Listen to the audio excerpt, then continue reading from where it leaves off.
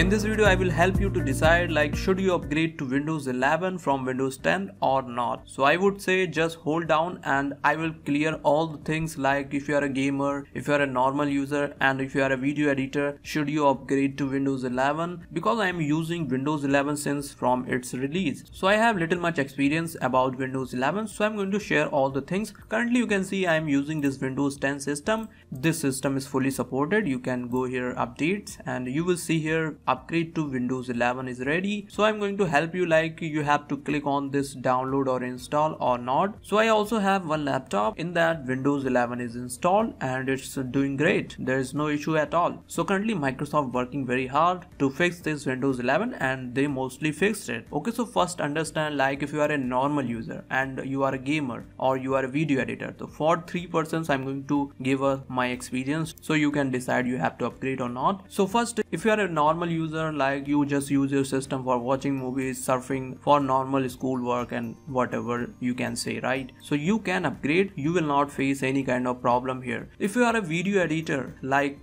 I also do some video editing for my YouTube channel, right? So what problem you can face right now, like you do not have drag and drop for all users right now, but in beta version they have released, in that you also have some bugs, so that's why you don't need to upgrade, right? If you are a video editor, I do not recommend to upgrade now, but you can upgrade after some time. I will tell you when. If you are a gamer and you are using Windows 10 and your gaming is great, right? So you also do not need to upgrade because gaming performance is also same, but why you upgrade? And again you have to go into optimization and all that. Gaming performance of Windows 10 and Windows 11 is same. There is no issue at all because I also did a video on that, so I didn't face any kind of FPS or lagging issues, so there is no issue at all. But if you are a very curious person and you want to get your hands on Windows 11, then you can upgrade, but there can be some issue for video editors, and the biggest problem is currently drag and drop is not available for everyone, so you have to drag multiple files in your video editor, right? So that can be a little annoying, so you don't need to upgrade. But if you are a gamer, you can try it out, you will not face any kind of performance related issues. So yeah, currently you can upgrade if you are a normal user or